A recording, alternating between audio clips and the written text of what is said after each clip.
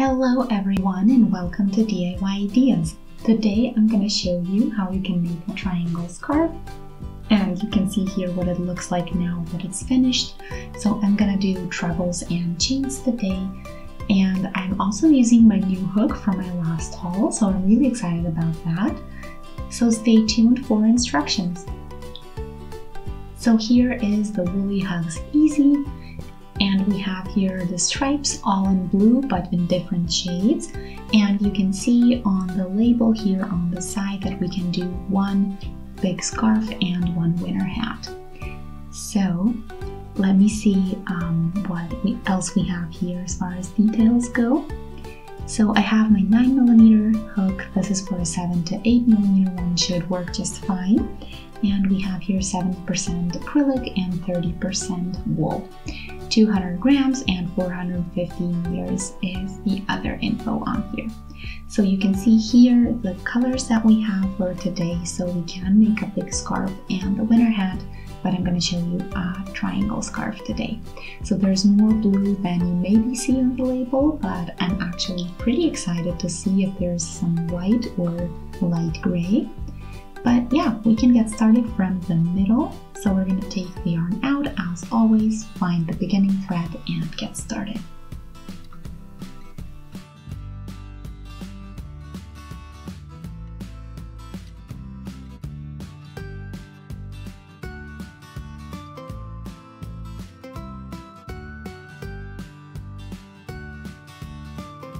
Okay, so here we are. We have our starting thread, and now we can do a slip knot as always, and then we're gonna start with chains. So in case you don't know what a slip knot is, you just basically go around your fingers in with your hook and take it out, and that way you'll get your first little loop. So I'll start with 6 chains.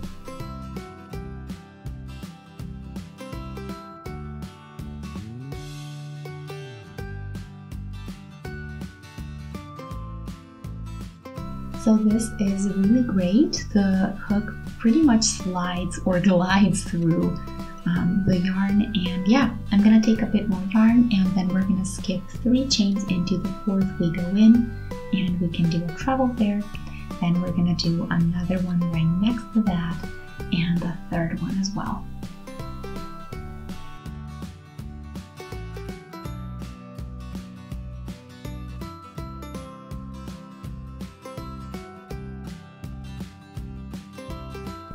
So here you can see that we have the 6 chains, then 3 for the height, 3 trebles here, and that's pretty much it. So I have different projects where I show this in detail and really super slowly, but this is the same thing we're doing today, so let's keep going. 6 chains for the height again, or to start a new row, 3 are going to be for the height. We go into the 4th one, and we do our first treble and 2 more right next to that.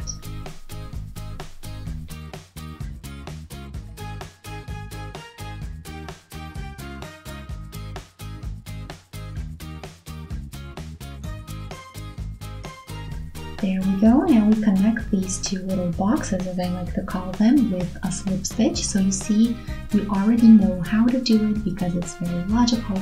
And then what we're going to do is just do a slip stitch right there. And this is what we have for now. So now in the middle, we're going to do just 3 chains for the height, since that's all we need. And then we're going to do 3 trebles around these chains on the bottom. Also make sure that you don't have any tangles or knots going on. That's not something you want.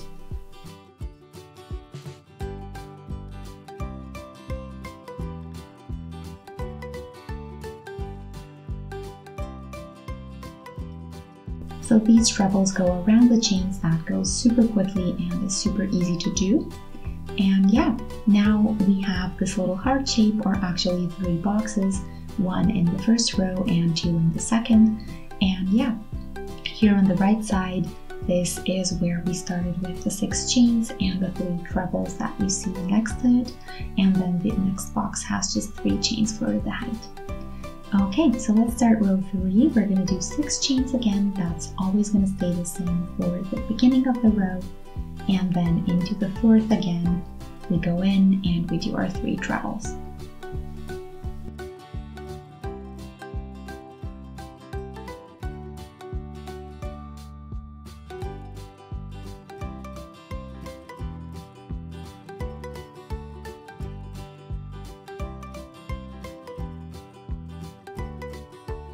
Now we connect with a slip stitch, and then we do 3 more chains, and now we do 2 more boxes.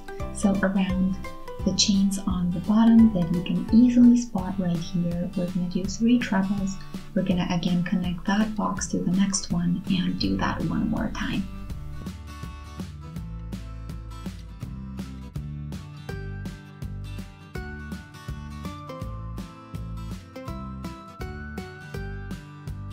So you see here how lovely this looks, and they just go around the chain. So the trebles go around the chains.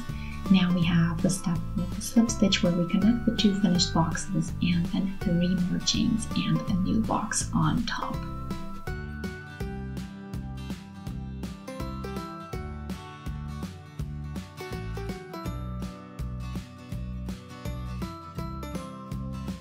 And number 3 is done. I think I'm gonna have to do it again. My hook slipped out.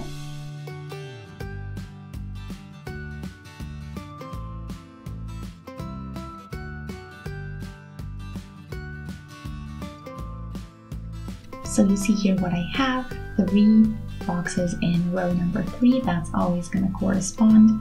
So the number of rows is the same as the number of boxes in that row. So yeah, you can see how we're gonna keep growing our scarf. And I'm going to do a bit more, and then I'll be back with an update just so you can see what it looks like after a while. So we're going to continue with the exact same thing as so far, 6 chains to get started, then 3 trebles, then we keep connecting with a slip stitch to the next box, and then we do 3 chains, 3 trebles, slip stitch, 3 chains, 3 trebles, slip stitch, and we keep going like that until we have most of this ball of yarn done. So you see here we have a lot to do. You can of course stop when you reach the size that you planned for, but anyway, I'll be back in a sec with an update. So here is the scarf. It's really big, and the longest side is 1 meter 50 centimeters. And you can see here the 2 other sides are a bit shorter, but that's completely fine because we do want the triangle scarf. And yeah, you see how thick this is, and it's super fluffy.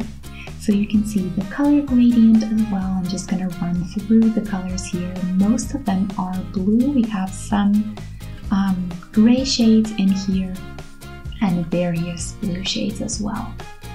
So yeah, we have a nice mix. It's really fluffy, really soft. So I'm at the tip now, and now I'm going to shorten the thread and pull it out, and then we can tighten a little bit to keep it in place. And then all we need to do is weave this in so that we can hide it. We're going to do the same with the beginning as well. I have quite a bit left over. Let me get the ball of yarn so you can see. So there is quite a bit to go. I'm gonna stop here because I like the size, but of course you could have done it even bigger or do the winner hat as the label recommends. So yeah, as I said, we're gonna weave the end in, we're gonna weave the beginning in. You can see it here with on the little tip that we started with. And yeah, we're done for today. I hope you guys enjoyed. Feel free to shoot a thumbs up if you did. You can also subscribe to my channel if you'd like to see more content, and make sure to click on the notification bell as well, because then you'll never miss a new video if I post it. So thanks for watching. I hope you guys enjoyed, and I'll see you in my next project. Until then, have a wonderful day. Bye!